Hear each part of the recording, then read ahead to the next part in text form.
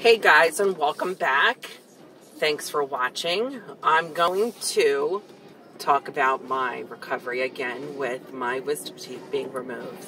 It has been 72 hours on my third day, and they say that is the worst day.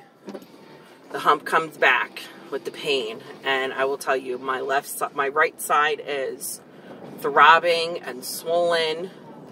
It's even harder to eat the solid, or not solid foods, but the liquid foods, or soft foods. I'm actually going to run to the store and go get some more colder foods. But what I noticed was I woke up and I have a huge bruise from where I guess they took the tooth out. So that is a side effect that is very common. And yeah, see, it's huge. And I only had one on this side and two on this side and no bruise. Yeah, very little teeny tiny one, which is kind of odd.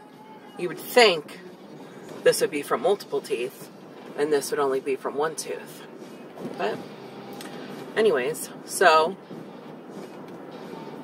face is still numb a little bit over here.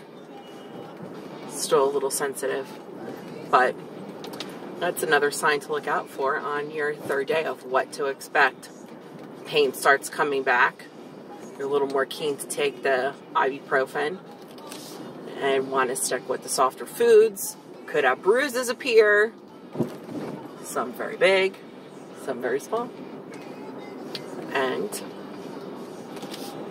keep hydrating. Have a great one.